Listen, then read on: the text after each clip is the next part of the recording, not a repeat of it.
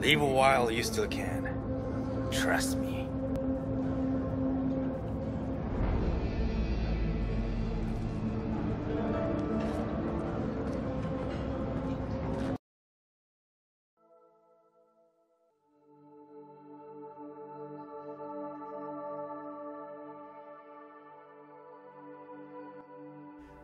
Cyberpunk 2077.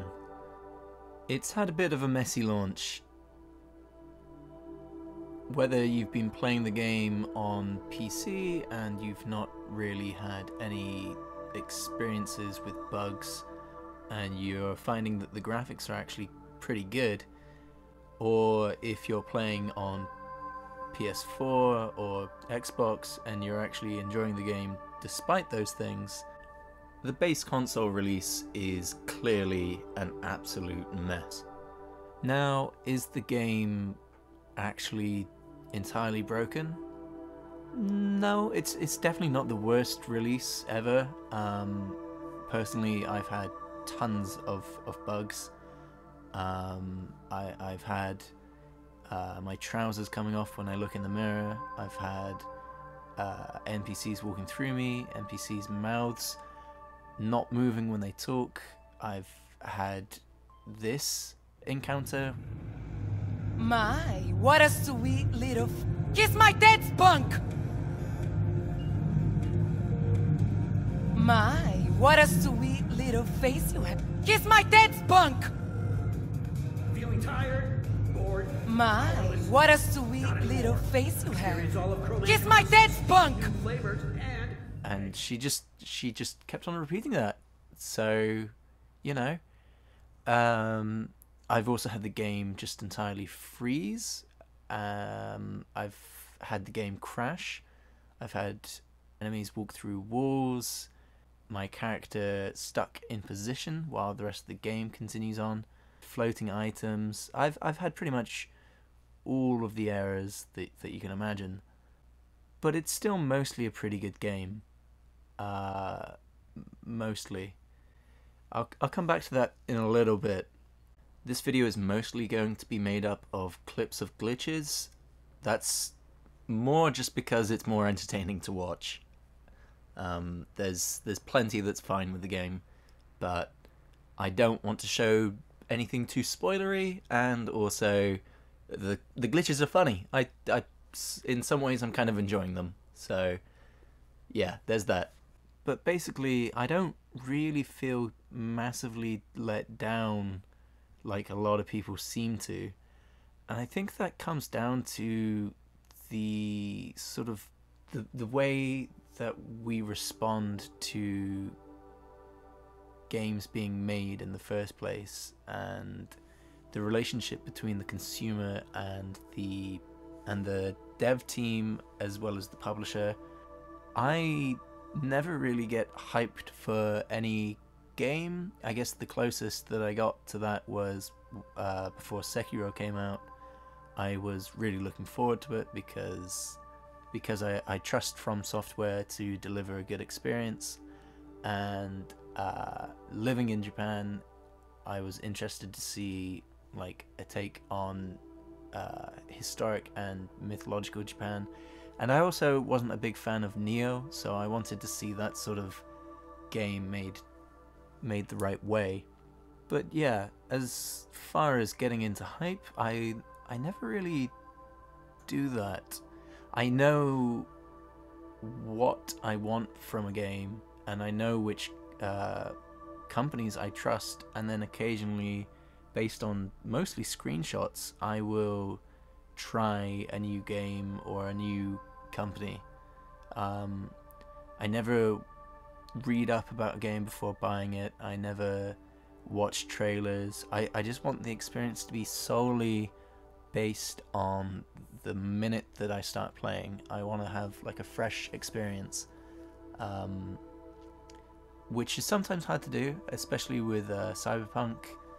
That game was everywhere, so I got little snippets hearing that some content was being cut, but because I wasn't expecting that content to be there in the first place, I wasn't really all that let down. Such as the wall climbing blades coming out of your arms. I heard that they got cut. I don't care. I really don't care. But yeah, it seems like this bizarre thing that there's no way to make the consumer happy right now. People complained and complained and complained that the game was being delayed, and now that it's finally out, people are complaining that it wasn't delayed long enough. There's got to be something missing there, and it's not the company, it's not CD Projekt Red, it's the consumer. The way that you're like having these expectations is just absolutely ridiculous. Just let it be ready when it's ready. That's what they originally planned, was it will be ready when it's ready. I know that they then said a release date and then had to push it back, and then said another release date, had to push it back, but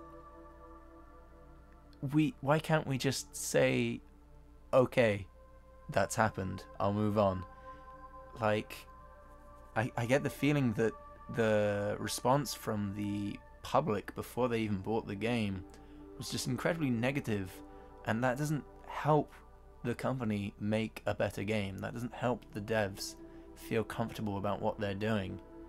Great, people want the game, and they're eager to have it soon, but the attitude that the consumer base took was just abysmal, and we seem to have turned into like these like man babies with cash that we're just throwing at the wall, demanding different things all the time, and demanding it now, and it's just absolutely ridiculous.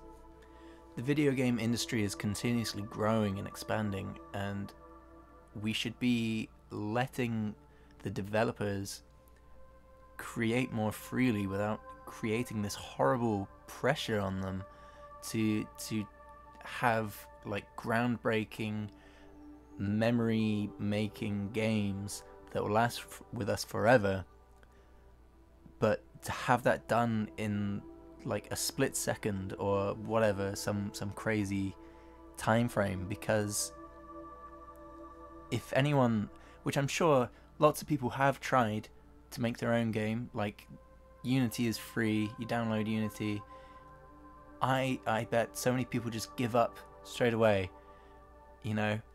And the scale of the game that they're trying to make with these big things like Cyberpunk, you know, it takes a lot of time and dedication, and then technology improves as you go along, and you've got to catch up to that. The demands that the consumer has is just absolutely ridiculous. And I get it that even some people that work in the game industry might be complaining about this, or people that have made indie games might complain about this, but just the scope is far greater, and the constant pressure is far greater.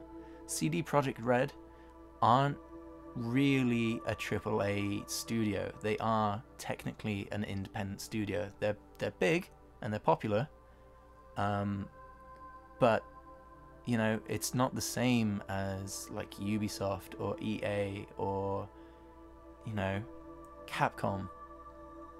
Capcom have had a great time recently. They've been making stellar games. They've had like an absolute return to form. And you know what? It's a massive company. It's an absolutely massive company. That's the sort of track record that they should be on. Whereas CD Projekt Red is essentially independent. It needs more time and more breathing room, and just the way that we're treating them is shocking. Absolutely shocking. That being said, I do have issues with the game, and not just the glitches and the bugs and the horrible low resolution.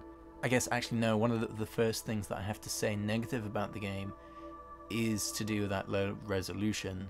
Bugs, I can sort of forgive, but the game looks awful on a base console, and that's another thing where consumers are using the wrong terminology. People are saying that the PS4 and the Xbox whatever are last gen consoles, whereas the PS5 and the Xbox whatever are next gen consoles. What happened to the current gen console? Surely the PS4 is the current gen. The PS5 has only just arrived. I know that PCs are steps ahead, like streets ahead in fact, but that's always PCs. I expect the PC one to look nicer. I expect it to run smoother if your PC can handle that. Cyberpunk just doesn't look good. It looks like I'm walking around with my glasses off. It looks like I'm walking around with my glasses off with butter rubbed all over my eyes. Like seriously, it looks bad. It looks awful. And there's kind of no excuse for the models looking so bad. I think that the game loads in really quickly, which is kind of bad. Like the scope that they're going for. I expect to be sat waiting for that game to load, and I have to go make a cup of tea. That's what I expect. Like, you know, I don't mind waiting for a game to load if it's gonna be immersive once I'm finally there. But it just looks bad. It just looks bad, and it's kind of heartbreaking to know that it looks like that. Especially when sometimes I'll be walking through a story progression and the characters will be walking through an area and there's a part of my brain going, this isn't what it's meant to look like. There are 5 layers of detail missing right now, and it's just kind of making me afraid to progress further into the story, which is why I've been mostly just playing side missions. And here's my actual biggest issue with the game. The way that you play the game is kind of bad. I'm not just saying like the way that I'm playing the game is bad, because I'm trying to mix it up every time that I play each mission. Like sometimes I'll go in with guns, sometimes I'll go in sneaking, sometimes I'll find a way onto the roof to sneak down that way. Sometimes I'll try to just hack my way through everything. Sometimes I'll try to find the doors or the keys. I'm mixing it up as I go. It's not me playing the game. The way that the game plays is just not as interesting as I would have expected. And one of the reasons why, the main reason why, maybe the only reason why, is that the aggro range on the enemies is ridiculous. I might walk past just down the street and suddenly the game will just think that I want to be in this gunfight with the next mini mission that I'm going to. And it's kind of ridiculous because they're set up in like a shop, for example, and I'm supposed to believe that that shop doesn't let people in, and if people walk near the shop that the people that work there want to murder everyone. Like that's ridiculous. Why is there no level of dialogue or being escorted out? Like Hitman has a level where you just get escorted out, like a threat level where they take you out and they talk to you about it first.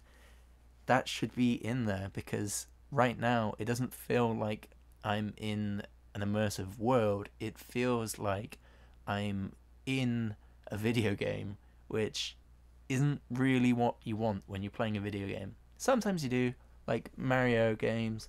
You want to feel like you're playing a fun video game, right? But for these like massive open world games that are meant to be really in-depth and filled with like interesting story and characters, I don't want to feel like this area is bad people zone and this area is empty NPC zone. Like there's got to be some kind of blending between where, you know, like people have to be saying something. There's got to be some kind of like interaction. I know that this comes down to the fact that CD Projekt Red is kind of an independent studio, and to expect them to make like an actual real world is ridiculous. But there's other ways to fix that.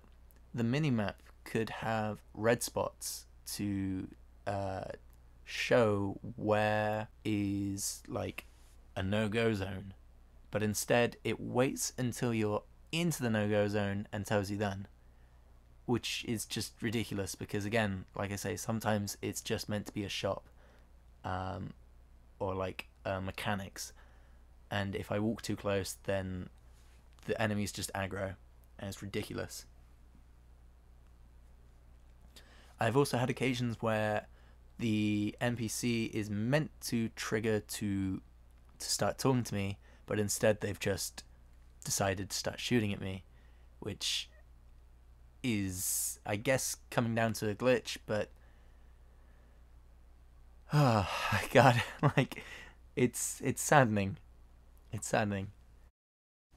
Also, just tangentially, not even tangentially, just completely off topic entirely, don't you think that a power gun should burst through something and a technical gun should ricochet? Seems a bit weird that that's swapped around, but you know, maybe when I make my game I can fix that. It feels like the role playing is actually being taken out a little bit, which is a shame. Again, in the story beats, there's some good, interesting role playing, and your abilities and character style does play into what you can do and say, which is really nice. But the backstory that you had last like 4 minutes. But no, it was just 4 minutes difference at the beginning, and then you just get kicked into the same old story as everyone else, which is fine. So yeah, with those holdbacks in like enemy aggro and just, yeah, almost entirely just the enemy aggro. But even some of the level design feels a little bit meh, and the way that you stumble into missions also feels a little bit meh. I'm going to directly compare and contrast the game to Deus Ex, the latest one that came out. What was that? Hang on, it's on my shelf. Deus Ex Mankind Divided. Right, this game apparently didn't do so well, but it's a very similar setup. You know, you're in a city, people are getting implants, some people are getting implants and going crazy. There's same sort of vibes of what makes you human, what doesn't make you human. The level design in Deus Ex Mankind Divided is tighter. You're in Prague in that game, and you have similar abilities where you can hack into computers and you can climb up buildings and break into rooms and stuff and find your way around. But the thing is, it felt like in Mankind Divided that it was an actual city with people living in there, and you could climb through rooms and stumble across new interesting things. Like I'm pretty sure I climbed into a room that was just booby-trapped to just blow up, like if anyone snuck into the room. There was another mini mission that involved a cult that were all linked up to this woman that was connecting to their like neural network or something, and I'm pretty sure I found that one as well just by going into someone's room.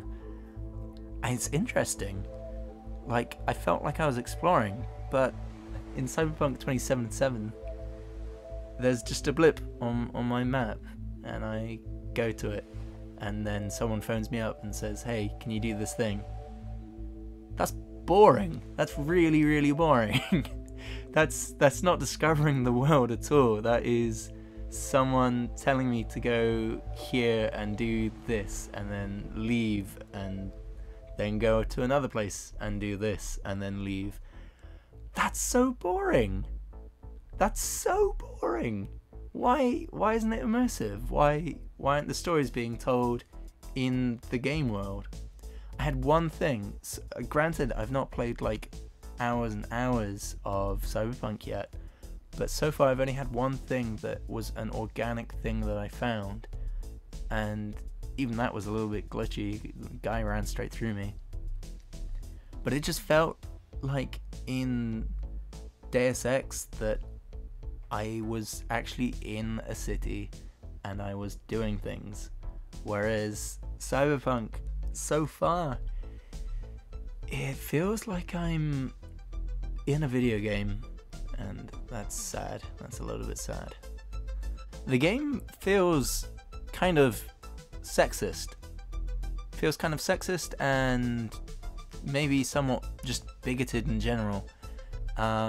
It feels like the concept of being adult and being like mature content means that there needs to be naked women everywhere, which is just ridiculous. Like, why? I get that you're trying to portray like an uncomfortable, sleazy future, but it's kind of not great to walk around and see all the time. Again, I'm not saying that it should be censored to create like this happy, fun world, because that's not the world that it's meant to be. It is meant to be like a sleazy, horrible world, but there could be some of it toned down somewhat, or it could be balanced. There could be naked men. I'm not saying particularly that I want to see naked men, but you know, like, there's got to be just some balance, surely, because right now it just feels like, you know, a teenager's concept of what mature content should be. What happened to like philosophy and thinking? I remember when adult meant that the contents of like the movie or the game were just going to be like challenging and thought-provoking and maybe even somewhat a little bit boring, but now it just seems to mean explosions and sex, which is kind of ridiculous. Apart from aggressive AI, I think the actual main problem with the game is the players, the people playing the game. And what I mean by that is that really everyone is getting way too hyped up and building up like these grandiose expectations. It is still just a video game. Please bear that in mind. Like, it's a game. It's a game with limitations.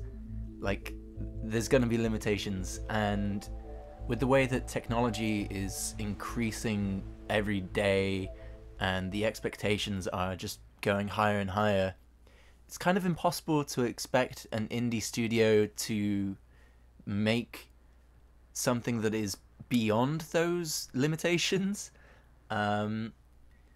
Like, we as a consumer just get so worked up about what we want, and then if it's not exactly what we want, we get angry about it and feel betrayed because we've created this own piece of media, whether it be movie or game or TV show or whatever.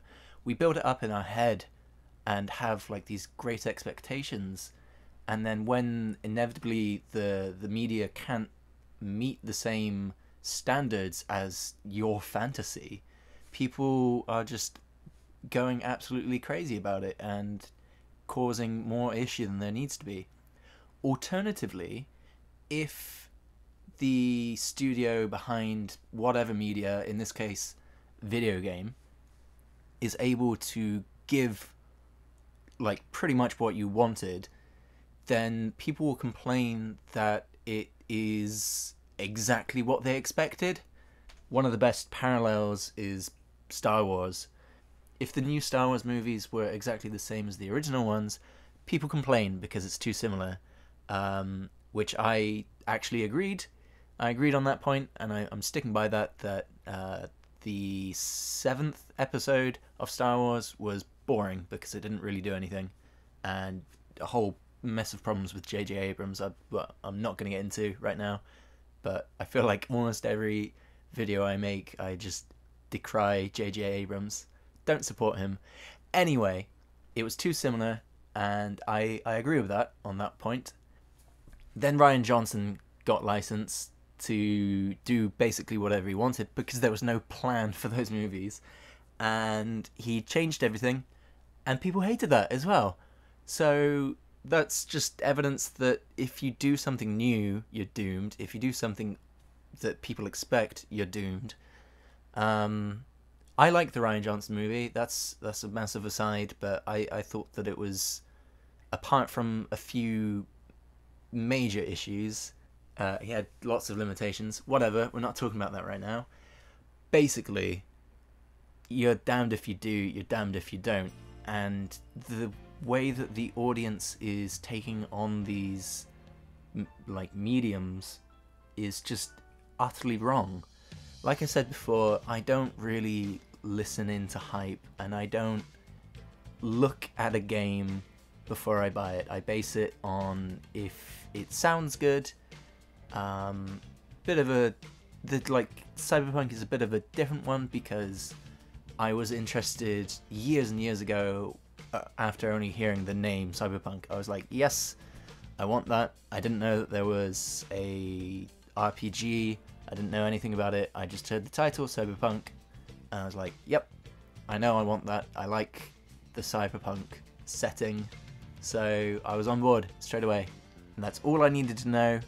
I never watched any hype videos, never watched any trailers. I just played the game fresh off the bat. And why is it so hard to do that? Why is it so hard to do that?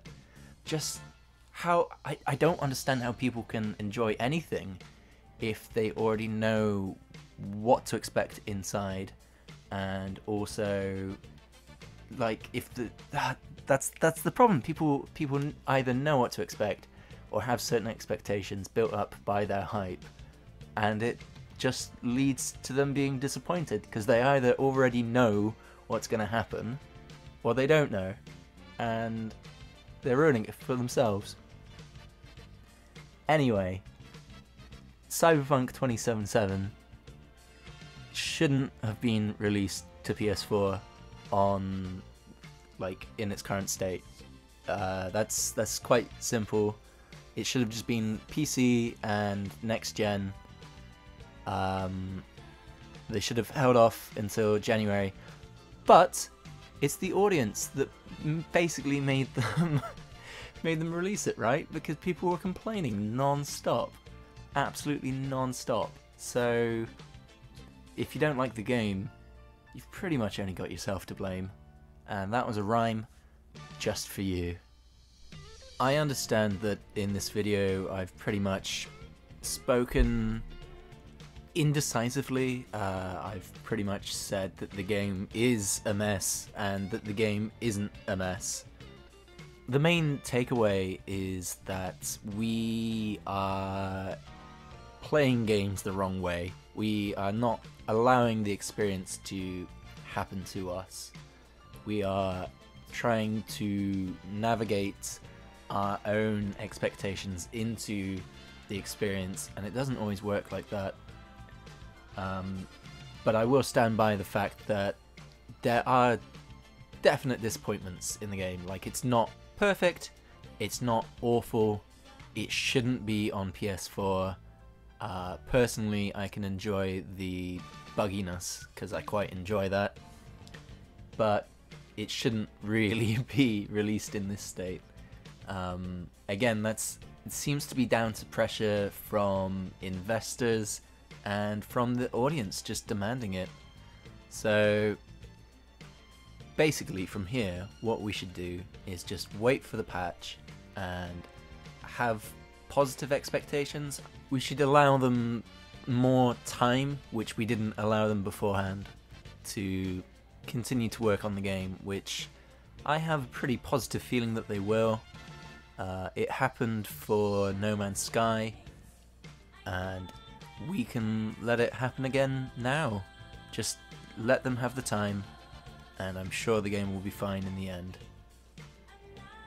I know it does kind of suck to not have the game immediately right now,